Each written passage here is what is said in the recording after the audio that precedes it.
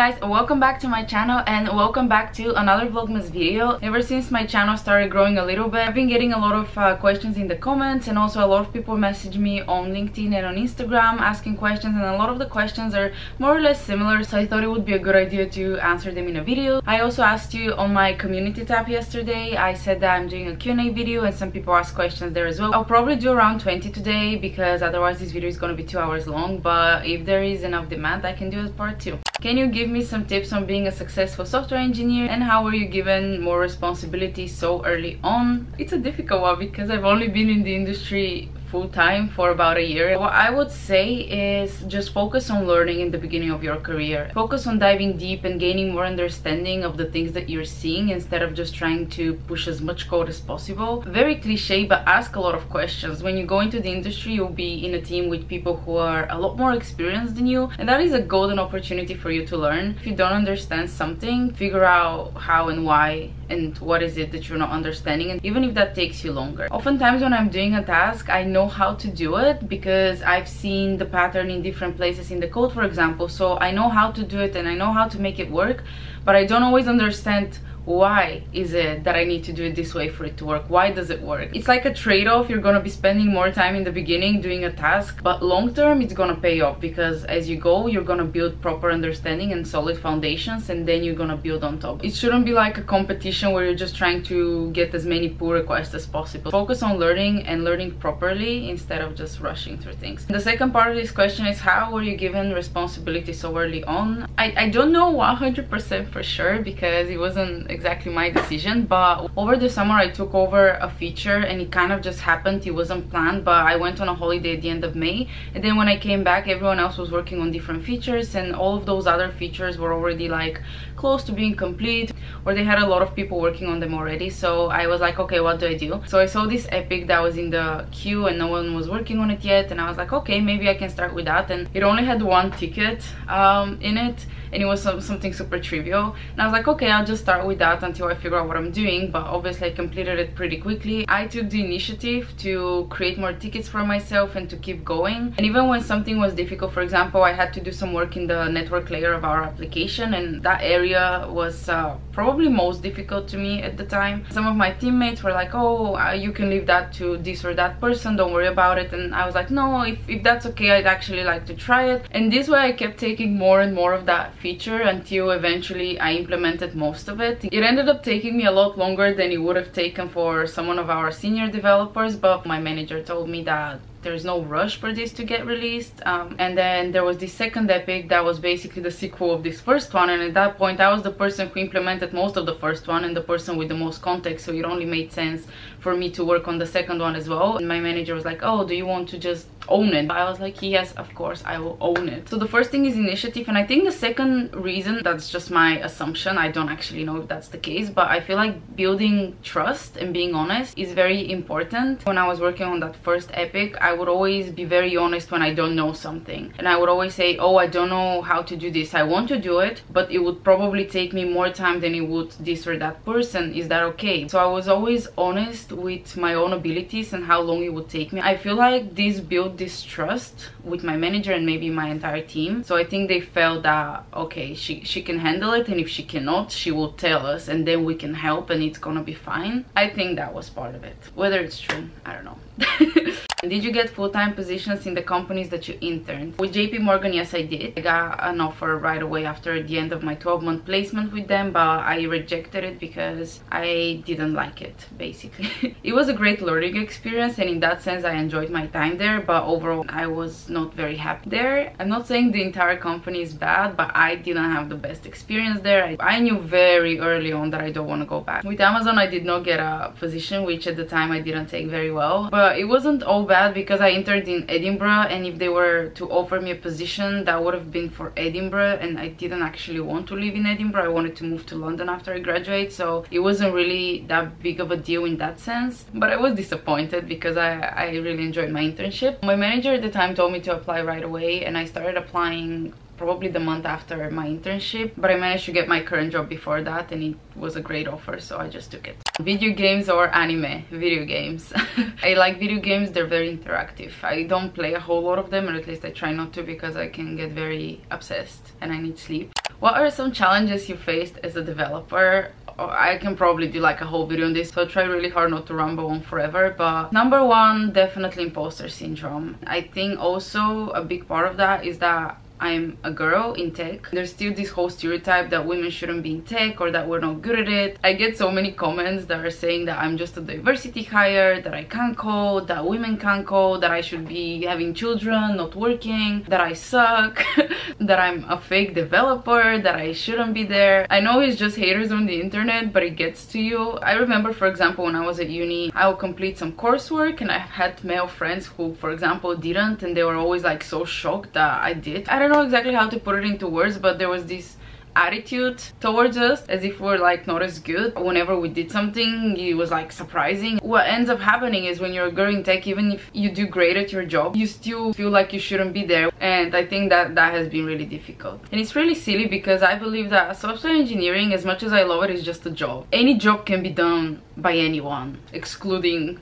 if there are any disabilities that a person might have that prevent them from doing that. And I don't believe that a certain job is for a certain group of people. I think that's stupid. Unfortunately, the tech industry and the tech field in general can be very toxic, and some people really like to gatekeep software engineering, and it's like, oh, it's a man's thing. It's like, what does it matter? I don't understand why people care if someone who's doing programming is a guy or a girl. Like, literally makes no difference to you. And I don't understand this whole culture of gatekeeping. It just makes it a less pleasant environment to be in sometimes. And that doesn't happen to me at work. That's happened more outside of work, but it does affect me and the way I perceive myself sometimes.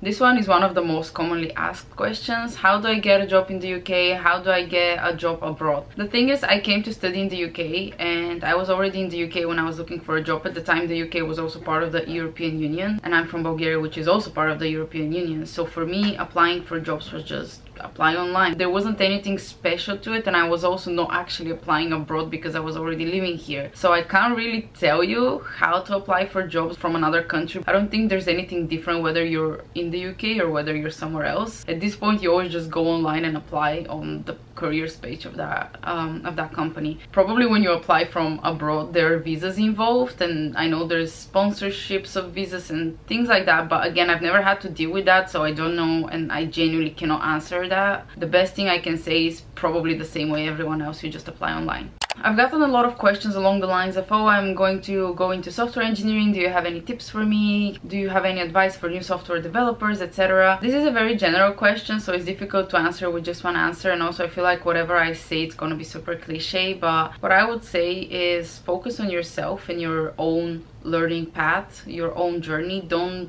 compare yourself with other people too much. I've always said that comparing yourself a little bit is good. Like, for example, if everyone else is getting an internship and you haven't even thought about that, that's a good opportunity to maybe compare yourself to what other people are doing and be like, oh, maybe I should do that. But overall, comparing yourself is one of the worst things that you can be doing. Whatever you're doing in life, there's always going to be someone better, so it's a losing game. And the other thing is, you don't judge other people as harshly as you judge yourself. You see someone's success and you're like, oh my god, I'm not there, I'm not doing that, but then that person might have failed 20 times before that, which of course is normal, but you're probably going to ignore that part. At the same time, you're going to focus on your failures and not really on the things that you're successful in, and I feel like we just tend to do that as humans. You don't get any value from it. You're not objective. You're probably wrong anyway. So don't do it. Focus on yourself. This next one is kind of similar to the previous one. What tip would you have liked to know when you started? To trust the process a bit more. When I was going through my education, and especially when I was applying both for internships and for my full-time job, I was super scared that I wouldn't find a job. Before I would get a successful offer, I would get a lot of rejections, and I was being very hard on myself for it. And especially when I didn't get that job offer from Amazon, I was devastated, and I just thought that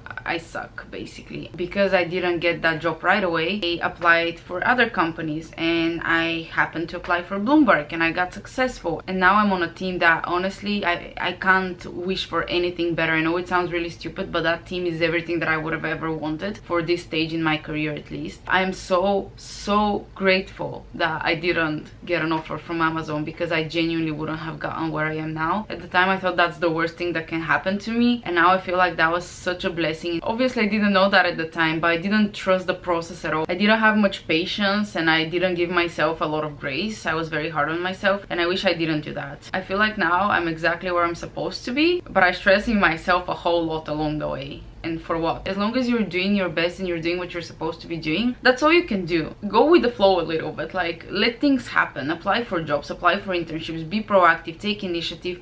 Things are gonna work out. What made you decide to work where you're working now? The reason why I was drawn to Bloomberg was that they're a big company and they do some really interesting things. When I went to the interview, I felt like people were genuine. I really liked everyone who interviewed me. I really liked their culture. I really liked their mindset. And that's the thing about interviews. It's not just about the company liking you, it's also you liking the company. And I had like a really positive experience with them, especially in the system design round. That's when I was with a senior engineer, and I really enjoyed that interview. To enjoy a technical interview says a lot because I don't generally enjoy those. They're super stressful. The guy was super nice, super friendly. I've applied for a lot of companies and sometimes you can definitely sense some arrogance, and that's something that for me is a big turn off. With Bloomberg, I really like what the company is doing and mostly I really enjoy the interview process. This next question is really interesting. Has coding improved any of your other cognitive skills? I've never actually thought about it, but actually I think so. I feel like I've become a lot more analytical. I feel like I'm analyzing the world around me and what happens around me the same way I analyze code. I feel like I've really improved my skill to build connections in my mind and to draw parallels between things. I learn new things a lot quicker. Not just code, but like in general, I pick up things a lot faster, and I think that's because in software engineering you're constantly learning new things. The more I do software engineering, the easier it is for me to pick up new skills and to learn new things. And I think that also goes back to the fact that I'm more able to draw analogies and to make connections between things, so I can build on top of things I already know. What tech books are you reading these days? Long story short, I haven't been reading much. Technically, I'm still reading Good Omens by Terry Pratchett and Neil Gaiman, but I've been reading that for a long time and I haven't finished it yet, but that's only because I don't really make much time to read lately, and I should do that. So I'm not reading anything else currently, but I just ordered this book that my manager recommended. It's called Innumeracy, and it talks about our inability as humans to deal with numbers, how our minds are just not good at that. The way my manager described it sounded really interesting, so I bought it right away. I'm waiting for it to arrive. I don't think that's considered exactly a tech book, but I guess it's kind of similar. But please do leave me any suggestions for good tech books. Are you solving LeetCode problems? Currently, not really. Very little time right now. I'm barely surviving with this whole Vlogmas thing, but generally over time I'd say yes. I actually really enjoy LeetCode problems now that I'm not interviewing. What languages do you use? Currently I'm using C++, Swift for iOS development, and Python. We are a mobile development team, but I'm on the iOS side, so I don't really do a lot of Android development. But I have added some strings in Kotlin, so I guess you could say I'm a Kotlin developer. What do you think is needed to be a software engineer? Nothing in particular, you just need to like it. You need to be interested in it. It needs to be something that excites you. As long as it's something that you find interesting, all you need to do is learn.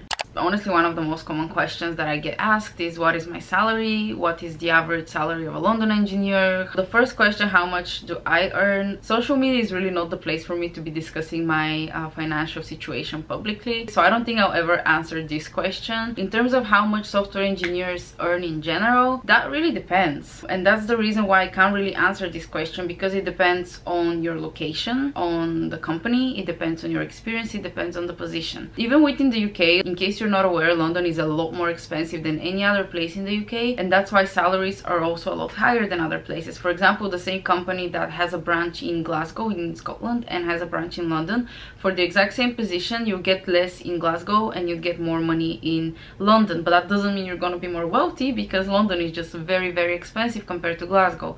So I can't really answer that question. It really depends. So the best thing you can do, and what I would be doing anyway, is just Google it. So if you're interested in a particular location, you can just Google average salary for entry-level software engineer in this city or that city, and that's gonna give you some ballpark estimation. But I haven't worked in all the places and I haven't worked in all the companies, so I can't really tell you what's the average better than what Google would tell you. That is the reason I never really answered that question. Can you do any tutorials? For the time being, I'm not planning on doing any sort of technical videos. First of all, I literally just graduated last summer, so I don't feel like I'm an expert on anything, and in my opinion, if I was to teach people stuff, I need to be really experienced in what I'm teaching, and I'm not currently really experienced in anything. Second reason is I'd like to keep my channel more of a lifestyle channel. I do YouTube because it's fun, it's like a diary for me. I like documenting my life. I do work vlogs and I really love doing those, but I also vlog other things like parties or traveling. I feel like it's gonna be kind of confusing if I do here's how you do merch sort and then I'm like, oh, here's my travel vlog from Portugal. It's not really what my channel is about, and the last reason is YouTube is literally flooded with tutorials and everything, and there's some really good ones. There's some people who are brilliant and are great teachers as well, because teaching and explaining is a whole separate skill that you need to develop in order to teach people how to do stuff. Next question is also extremely common. Can you refer me? I literally get a request for referrals every day at this point. Short answer is unfortunately no, I cannot. And there's a few reasons for that. It's not because I want to be mean, but the whole point of referring is to refer people that you actually know. From the employer's point of view is to find good candidates more easily. If I don't know you, I cannot refer you, and I don't want to pretend that I know you. It's also a conflict of interest because I feel like I'd be lying to my employer referring people that I don't actually know and saying, oh, I believe this or that person is good for this job. I can't possibly know that. The other reason is if I don't know you and I refer you, that's really not fair to all the other candidates who I also don't know, but they haven't asked me. So it's not something that I can do for you unless I actually know you. What do I need to learn in order to become a software engineer? A very broad question. It really depends on exactly what you want to do, but generally speaking, you need to learn the basics of programming and how computers work, the basics of object-oriented programming. There's a big chance you're gonna stumble across that at some point. Some basic algorithms, things like searching, sorting, graph traversals. A lot of companies are gonna ask you to do coding challenges. You need to learn how to do those. You need to know basic data structures, arrays, lists, linked lists, hash maps, sets, trees, graphs, heaps, all of those. You need to have a good understanding of them. You also need knowledge in databases, how backend and frontend works in terms of like network requests, responses. A very broad questions with a lot of answers, and also if you want to specialize in something, you might need to learn cybersecurity or machine learning or statistics. In terms of languages, I'd say Python is a very useful one to learn because it's very widely used. Java is not my favorite, but it's still very widely used, so it's a useful thing to know. C++ as well, but there are many languages and many frameworks. Learn the basics and then you'll be able to learn new things very quickly. Can you help me with the Bloomberg interview? I can't really help you with Bloomberg specifically because, again, conflict of interest, and also I've signed an NDA, so I can't tell you exactly what I've been asked at interviews. I can't tell you what you're gonna be asked at interviews. I don't really have any Bloomberg specific advice. I'd say their interviews are pretty standard, nothing that you wouldn't really expect from your average technical interview, and I've made a whole video on that. I'll make sure to link it somewhere here so you can watch it. That's literally all the advice I have. Whatever you need to do for the other companies, you need to do more or less the same for Bloomberg. Another commonly asked question is, are you single? No. Last question is work-life balance, and I've just made a whole video on that, so I'm not gonna go into too much detail, but some people have asked if software engineers have to work 12 hours a day, etc. Short answer is no, you don't have to do that. You work like a normal person. There are teams and companies where the culture might be like that, but if that's not something that you want, you just don't go there, or you just don't stay there. Like, you can definitely still have a normal personal life, you just need to find the right place for you. I very rarely work overtime, and I've never been asked to. It's always been because I want to. You can watch the full video on that. That brings us to the end of this video. Thank you guys so much for watching. Make sure to subscribe if you haven't already, and I hope to see you tomorrow.